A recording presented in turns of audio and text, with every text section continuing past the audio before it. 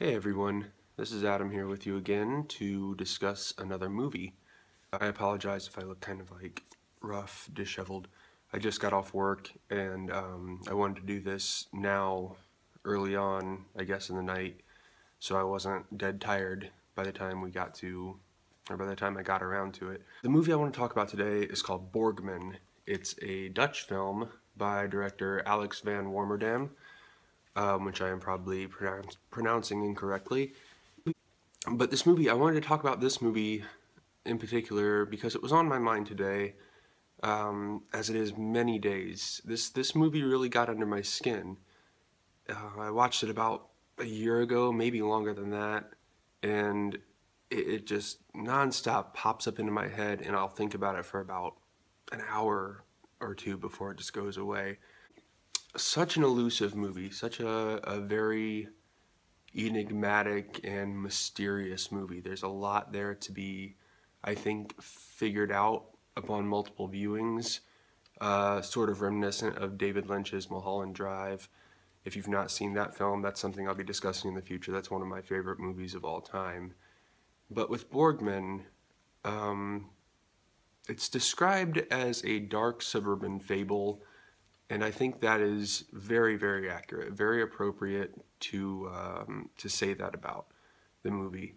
The basic plot sort of focuses on a vagrant, a man who is found living out in the woods, and this is Borgman. This is Castile Borgman, and the movie opens with him and some fellow vagrants being run out of the woods, and they have to take shelter somewhere. So Borgman finds this house in a nice residential neighborhood and sort of forces his way in.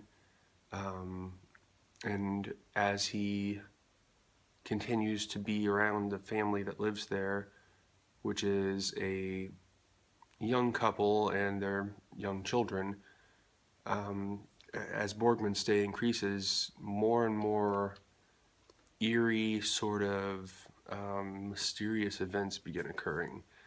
Not in like a horror movie, haunted house type way, but sort of in a mythological type way, if that's accurate to say.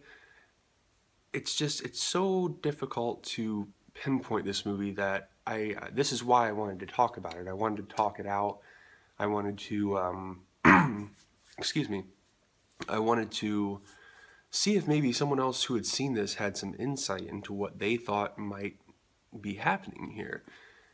There's a lot I can't say about the movie, not because it would spoil a plot necessarily, but it would definitely spoil the atmosphere that it creates. This is a movie that doesn't necessarily have a story to tell rather than a mood to create.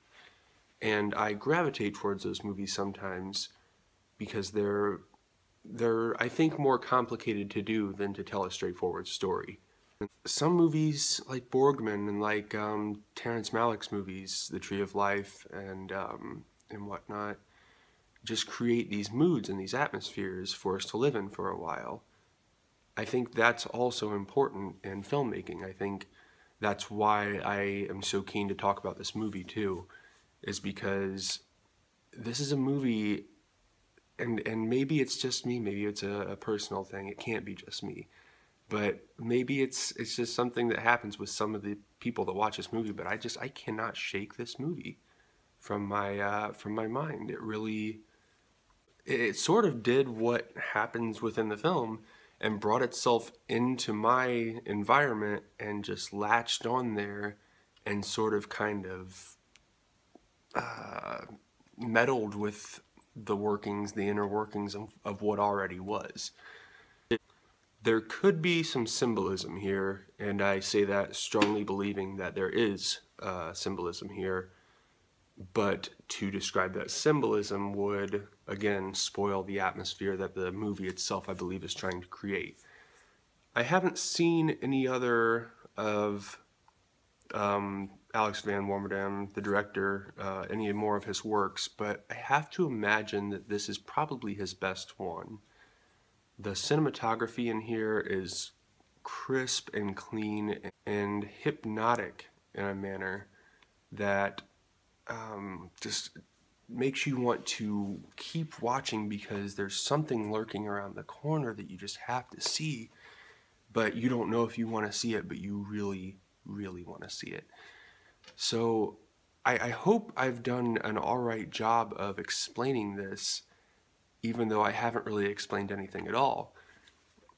It's one of those movies that just needs to be experienced more than well, not discussed, but more than described, because it's such a I always find this so funny when I try to tell people about this movie, because it's such a difficult thing to describe and a difficult thing to talk about unless you've watched it and are able to bounce ideas off of another individual. Which is why, again, why I'm posting this. I wrote a review of it a while back on my Instagram blog, which is at the films I've seen, and I basically said the same things, a lot of the same things that I said here, in that it's very, very hard to pin down, very mysterious, but hypnotic in a way that just you can't let go of it.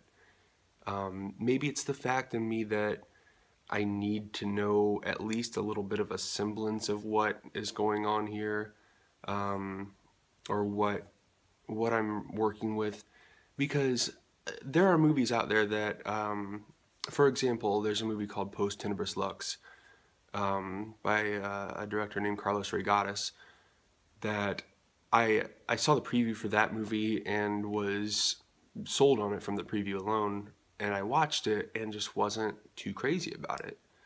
I understood what the director was going for, and I understood, you know, the surreal, I guess I appreciated the surreal nature of what he created, but it didn't do much for me in terms of affecting me emotionally or mentally. But Borgman, on the other hand, definitely did. Definitely got to me, got under my skin. So if you're a fan of that kind of thing, if you're a fan of surreal, sort of mythical, difficult movies, I guess would be a way to put it, because it is a difficult film. It's both difficult to watch and unable to look away from, which is rare, a rare thing for a movie. Normally those sorts of movies that do that, they're kind of like train wrecks. They're kind of full of just maybe intense violence or intense, just explicit material, and the human nature in you wants to look at that and be fascinated by that. But Borgman isn't like that. Borgman isn't. It doesn't rely on explicit behavior. It's all very implied, very, very subtle behaviors and tones that it sets. And I think that's the power behind that, because it's such a hard thing to do in filmmaking, is to create this atmosphere that will keep an audience. 9 times out of 10, it's a story that carries the audience with it, you know, and you want to see it out from beginning to end because it's a story, and you know that's how stories work. But with Borgman and with, you know, some other films that do this, the atmosphere is created, and you stick around to just exist in that for a while and see, you know, okay, you know, the director's kind of made this to where the possibilities are limitless, and I just want to see what happens at this point, because anything could happen. Sort of a wild card movie, if you want to call it that, and does not disappoint on any facet of what it accomplishes, what happens within the movie. So I definitely recommend checking this out. Don't know how available this is on. I don't know how available it is on something like Netflix or Hulu or anything like that, but I believe I got the DVD relatively cheap off of Amazon, so yeah, it was on, I believe it was on Netflix for a while, so I don't know if it still is or not, but yeah, definitely seek this movie out, and I want to hear your thoughts on it, either on here or on my Instagram account. Um, Message me about it, comment on here. Um, yeah, I want to talk to someone about this movie. It really shook me.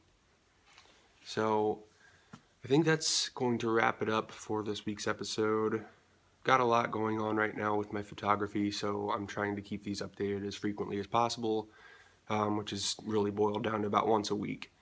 Um, and that's okay. That's reasonable for me right now, and it's not too much of a hassle. So I'm going to try to continue doing the once a week thing, and hopefully that'll just be the sort of thing it does.